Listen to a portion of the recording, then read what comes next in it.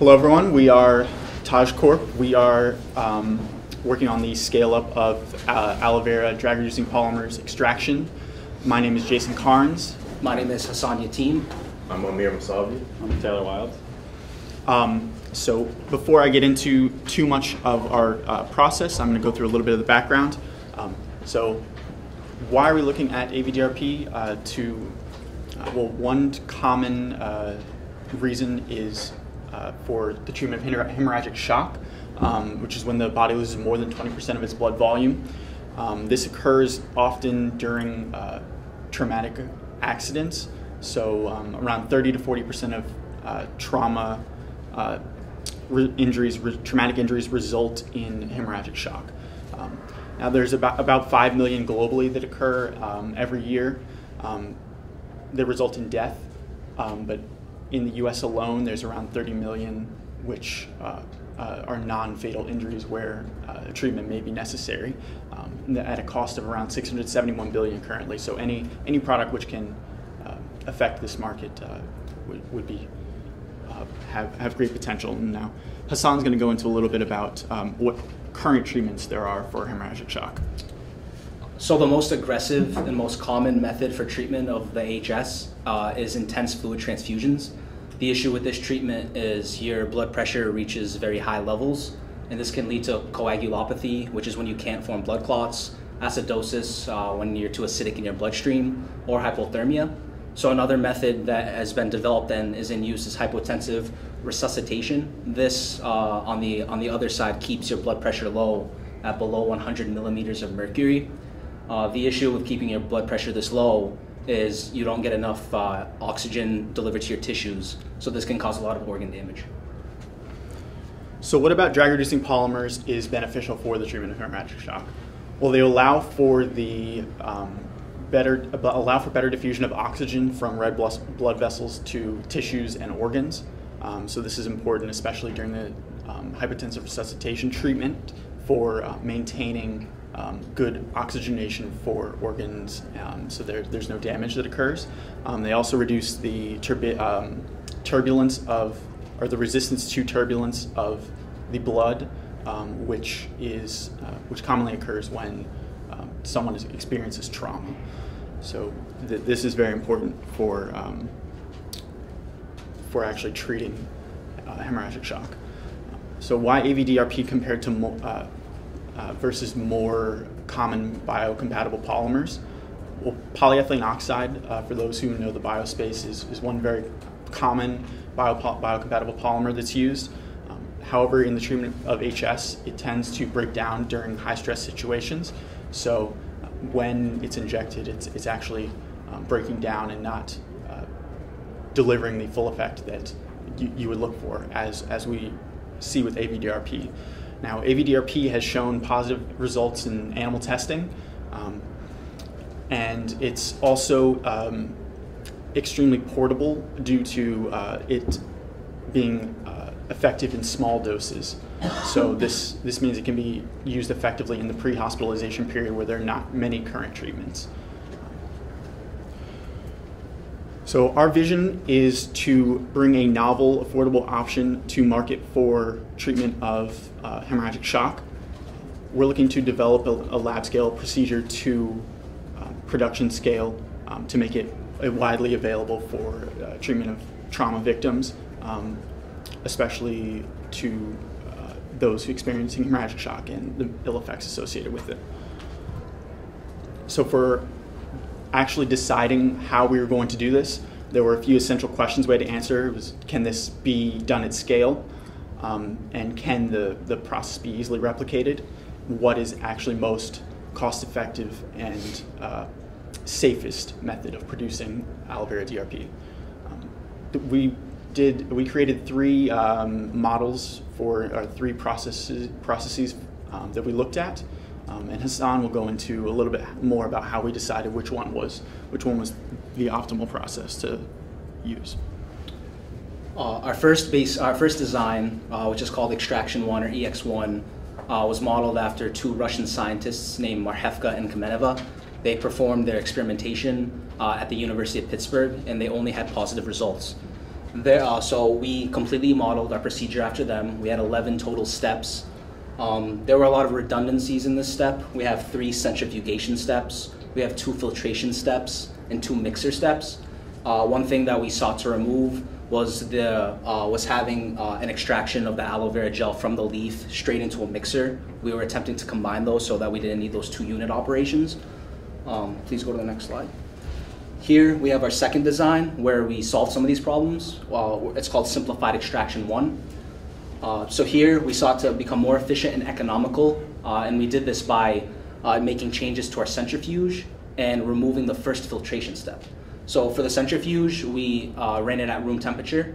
The original protocol asked for 4 degrees Celsius to be chilled, and it also asked for 14,000 RPM. By reducing the RPM to 4,000, we increase the shelf life of our centrifuges, which means we're going to have to change out our machinery less frequently, which is very economical to our corporation. And our final step, the final design that we went with for our pilot scale-up, is called Simplified Extraction 2. So we have the number of unit operations needed to 5. In this step, we succeeded in combining the extraction and the initial mixing step into 1 unit operation. We removed all the redundancies. We only have 1 centrifuge instead of 3 from the original design. We only have 1 filtration. We only have 1 filtration step, and in the end, we dilute with saline to get ready to ship an IV bag. So only 1 mixing step. So I'm going to go through a little bit more detail of our process. Might be a little unclear on this picture here, but we start out by introducing aloe vera leaf salt biomass with water and extract it in a blender type of unit operation. The extract is then goes into the centrifuge where we separate the gel from the heavier solids. Then goes from there to a dialyzer where the smaller molecules are diffused out of the process stream. Then for the filtration step, we are actually looking to run it through a sterilization filter for sterility. And then it goes into the final mixer for dilution, where then it goes to the packaging stage. So after finalizing a design and going through a PFD, it was necessary to determine how feasible this process was on lab scale. So we started our proof of concept. So we try to replicate our Simplified Extraction 2 process as best as we could. We did need to make a change. We had to add an extra filter step after our initial extraction step. We did succeed in using a blender so that we could extract and mix in the first step at the same time, which is what we hoped. We used a 1-to-1 water to aloe vera gel by mass ratio for 3 samples, and then we halved the water, so 1-to-2 water to gel ratio for the other 3 samples. We realized that halving the water left our solution a little too viscous, so in the future we wouldn't use that ratio. Additionally, we had to add that extra filter step because of this viscosity. But our original idea of using a 0.22 micron filter did not work, so we had to deviate, which was okay. We used a depth filter at the second point of this process. After the depth filter, the second filtration step worked. We used our 0.22 micron filter, and this worked because the viscosity was a lot less. And our final AV-DRP yield was estimated to be around 0.1%. The issue with working on process build-up and a proof of concept over 1 semester is we'll need some more time to get some better results. However, we are happy because we do believe this process works and is feasible. We have an image here. After our first centrifugation step, you can see that there was very good separation between our solids and our gel and water solution. Right, so I want to be talking a bit about the business aspect of things. So for our business structure, we're setting our company up as a small corporation or an S-Corp, and we came to this conclusion because small corporations have the benefits of both an LLC and a corporation. Some of these benefits are operating tax deductions. So if you have a company that has high operating expenses year after year, it's important that these can be deducted from your taxes. Additionally, there's easily transferable ownership in corporations in the form of shares or stock options. And generally, it's easier to get investments for a corporation because LLC's ownership is split up based on percentage between the owners. Investors are more gravitate and are more comfortable investing in a company where they can actually have share ownership or stock ownership. Additionally, there's pass-through taxation, which is similar to LLCs. Tax is only paid at the personal income level and not the operating level, the corporate level as seen in corporations, larger corporations, where there's double taxation. And lastly, there's no self-employment tax, and this is because the owner's salary is seen as an operating expense. So if a company has $100,000 in revenue and the owner's salary is $70,000, tax is only paid on the remaining $30,000. So in order to get into the market, we had to do a competitor analysis, and Jason actually talked about this briefly earlier, but there are no current producers of AV-DRP or a product similar to it that can be used in the treatment of HS. We did look at other drag-reducing polymers in industry as well as homeostatic agents. One of them, as Jason mentioned, was polyethylene oxide, which has many medical and biological uses. However, it's ill-suited for use in high-stress environments, such as the treatment of HS, because it does break down in those environments, such as if it's subject to high velocities or high turbulent environments. Yeah. So for marketing and sales, how we're actually planning on getting our product out there, or the process, I should say, which is what I emphasize. We're actually selling the process design and not a final product. So we're not targeting the individual patients or individual customers. We're targeting the companies, the biopharmaceutical companies that do have a similar line of products and may be interested in this process design. So commercials and ads will be ineffective as those target the actual individual consumer. So we need a more professional approach. So sit downs with biopharmaceutical companies, really explaining what the product is, its benefits, as well as its profitability and why it's worth owning or buying the rights to use the process. The last, one of the other major forms is healthcare conferences, such as the JP Morgan Healthcare Conference. And these attract thousands of both innovators and investors annually, and it's just a great way to display and put out the word of new groundbreaking technologies, drug products, and whatnot. So this is another great marketing strategy. So our business model and how we actually plan on being profitable and making money since we are selling the process, we're going to have an initial patent purchase fee, or basically the right to use the process to make the product. And this is going to be based on a set value estimate of what the drug will be worth once it is marketable down the road. And it's basically a multiple of what we expect the average annual sales or peak annual sales to be. And we found that in the biopharma industry, this is a multiple of 5. On top of that, we're going to charge a royalty rate per unit sold from the company. The average royalty rate for approved drug products is around 12%. However, the typical range is between 8 and 18, or even higher, such as 20-25%. But that's highly dependent on the profit margin of the product. So if it has a high profit margin, then you can start targeting higher royalty rates. But for business modeling purposes, we calculate profitability based on ourselves producing and selling the drug at a fixed sales price. And this is also a major selling point for companies so that we can show profitability and why it's actually worth owning the rights and actually selling this product.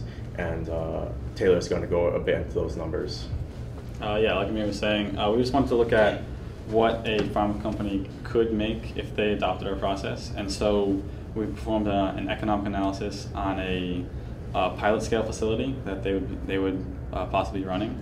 So here we have the capital costs for a facility like that. I mean, the first thing you'll notice is that our equipment cost is very low. That is because we would only need to process about 1,200 kilograms of aloe leaves a year.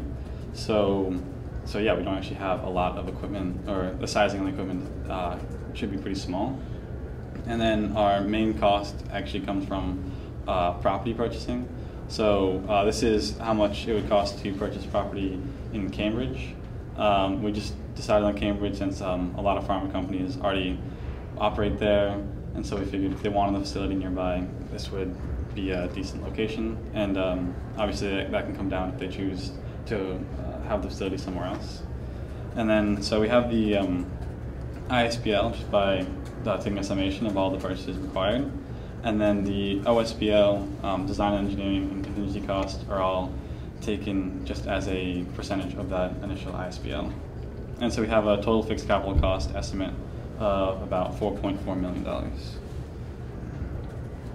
And so then we have our fixed cost of production here. Majority of this is actually just going to be going to labor. We're going to have 3 shifts and then 4 operators per shift, and so that's how we have an annual labor cost of $600,000. And then the supervision, direct salary, overhead are just calculated through a percentage of that labor cost.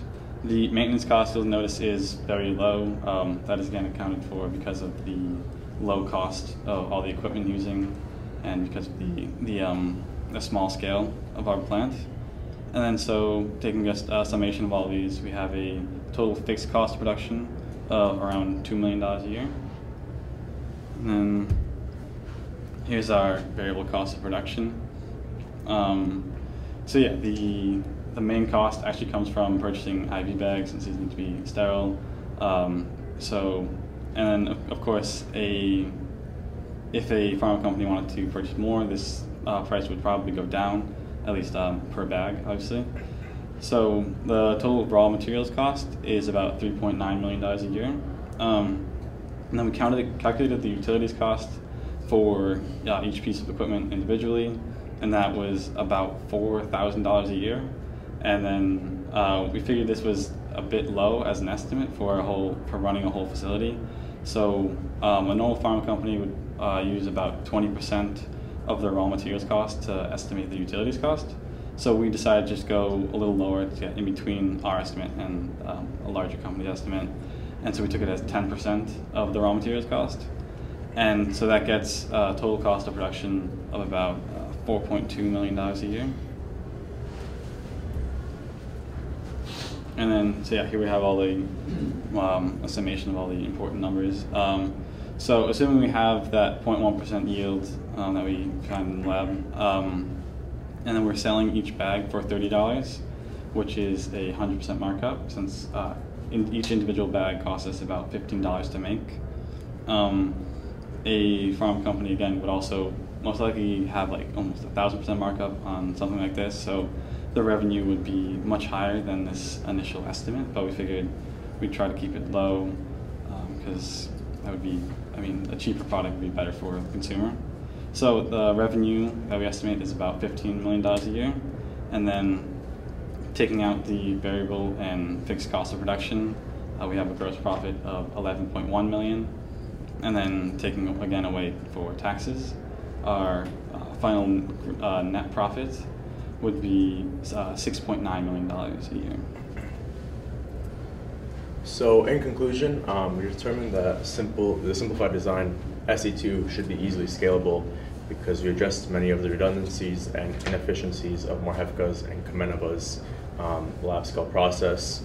The major one we addressed was the manual extraction of gel from the aloe leaves.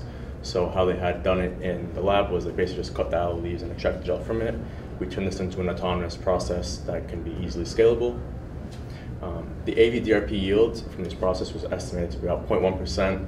What we'd like to do in the future is run further tests to get an average of the yield to determine if that 0.1% is accurate or not. The safe value estimation based on the numbers that Jason talked about earlier, so the 30 million, just the 30 million non-fatal US injuries in the US alone, gives us a drug valuation of about 900 million in the future once it is marketable. And then from this, the net profit of producing 500,000 bags of the AV-DRP annually, as Jason mentioned, gives us a profit of 6.9 million. And then from this number, we determined that we'd be profitable after about 2 years of operation. Or the company, whichever company adopts this process, would be profitable or should be profitable after 2 years. For future work, we want to determine if the polymer extracted using the SE2 is the actual desired AV-DRP polysaccharide, and we do this through GPC testing of the molecular weight to determine the molecular weight of the final product and compare this to literature results found by Hemorrhagica and Kameneva. Additionally, we want to confirm that there's no detrimental effects from removing the cooling in several of the steps. So the cooling was for sterility concerns, and if we do test the final product and there is contamination or there is something off with it, we'll either have to add the cooling back in or determine other sterility steps that have to be added to address those issues. We'd like to thank Professor Ben Sharif for his polymer expertise, his guidance, his assistance, and his allowance in using his lab. A very big thank you and a deep appreciation to Zach Rogers for giving us countless hours of his time over the last month in doing our proof of concept testing. Also, thank you to Ada Krua for helping us with the lab testing as well. And lastly, we'd like to thank our mentor all the way in California. Her name is Rachel Murillo. It was tough with the time difference, but she edited our papers, gave us feedback, and we very much appreciate everything she did for us. Yep. So if anyone has questions, we would love to take them now. Thank you very much.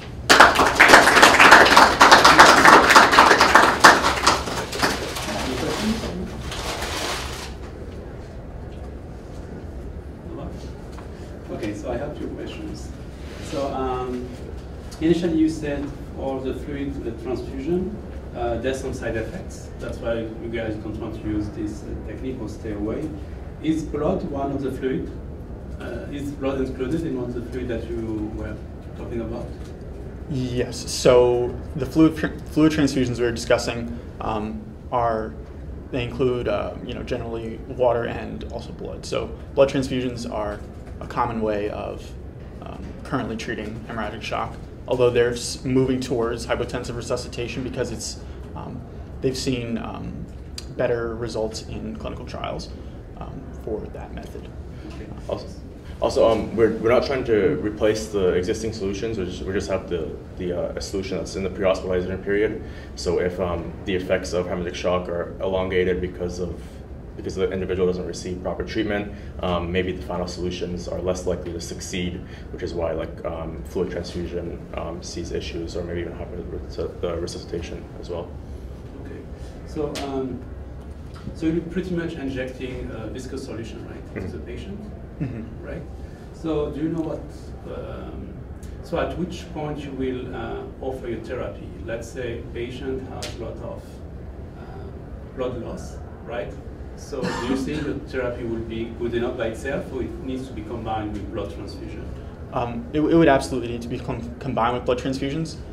However, during that initial period, there have been negative effects of immediately transfusing lots of blood, so you get high blood pressure and potentially organ damage as well from massive blood transfusions. So as I was saying before, they've been moving towards hypotensive resuscitation where they limit the amount of transfusions that they do. So with this in combination with that method where you're getting better diffusion of oxygen into the blood, as well as keeping the blood pressure down, and so it kind of would counteract those effects there. So, but in the end, you would still need to get a blood transfusion. Right. So your yield is pretty low. You said 0.1%? Yeah. Is the max you can get, or this is just still on progress and you can improve that? It's still on progress. We'd have to keep doing further testing to improve that number. That's why, future work, we'd like to run some more tests, determine an average yield. Maybe there's some things we have to refine about the process, such as we had to use an added depth filter in the proof of concept because our initial solution was too viscous to go through the 0.22 micron filter, and we believe we got some contamination, like water contamination, into the sample. So we addressed we fine-tuned some of the steps in order to try to increase that yield. Okay. How does it compare to others that are reported in the literature? We couldn't, I don't think they had yield information in the Marhefka and Kamenova process, and they were the ones we really saw doing it at the lab scale. But keep in mind that that number is of the total mass of aloe vera leaves, so of that mass, only probably half of it is, maybe 70% of it is gel. So from there, then we're trying to basically get the yield from the gel. Guess, what would be the max percent? I would guess around 3 or 4%. Okay. Yeah. Even with our scale testing, as they were saying, we added quite a few dilution steps, so that really ruined our yield. But I would say 3 or 4%. Yeah, I would guess, or maybe 5%. Yeah. Okay. That would be huge compared to your. Yeah, Right, that would be be a a drastic significant difference. Yeah. So, do you know what polymers are in aloe vera? It's a mix, right? Yeah, they're very long carbohydrate chains that we're looking at. They haven't actually specifically identified like what is in the chain, since it's a very long polymer, but that is what the actual DRP is. And we know the size of the polysaccharide we're trying to classify is greater than 50,000 Daltons. So this is some information we know, and further testing will be needed. Yeah, it has a molecular weight of around 800,000 Daltons, I believe, from Marhefka and Kimnova's testing. Are you doing dialysis at some point? Yes. Yeah. So you are excluding some low molecular. Yeah, so that the dialysis, the cutoff is the 50,000 Daltons. Okay. So anything smaller than that would be filtered out. Do you see an increase in viscosity at a given concentration after dialysis? We didn't have the ability to find that. The samples were very testing. small. It was hard to compare to what it was before. Yeah, in the end we had, I think, 0.3 ml samples. Yeah, because the dialysis kit we had to use just had very small sample sizes, so we couldn't. It was hard to compare the end viscosity to what it was before we ran dialysis. What would be the concentration of your polymer in your saline solution? It's 5 milligrams per liter. So, that's what would be injected into a human. What do you come up with this number? Who is this number? That is what was used to test on the concentration that was used for rats in testing. Okay. So we just wanted to keep the actual concentration the same as the research had been done. Is there any side effects using high molecular weight polymers injected IT? Have you looked into They that? haven't found them so far. So one benefit of it is that it, for the reduction of turbulent resistance to turbulent flow, is that it doesn't actually affect the blood that's flowing laminarly. So that is one benefit. However, as far as I'm aware, they haven't. We couldn't find any side effects that were discussed. Yeah, from the research from the lab testing that the Russian scientists did, they did a lot of testing on rats, which is what a lot of scientists do, and there were no negatives. They kept control groups, and then they had the ones that were actually injected with AV-DRPs, and then they sliced them, they exposed them to hemorrhagic shock, and all the rats who had the AV-DRP injected, all of them survived longer. Yeah, so. So do you know, is it cleared by the body? Since you are dealing with high molecular weight polysaccharides. I'm not sure. That is something you would have to look into. Yeah, absolutely. Yeah. Okay. Any questions? All right, thank you very much. Thank you. Thank you.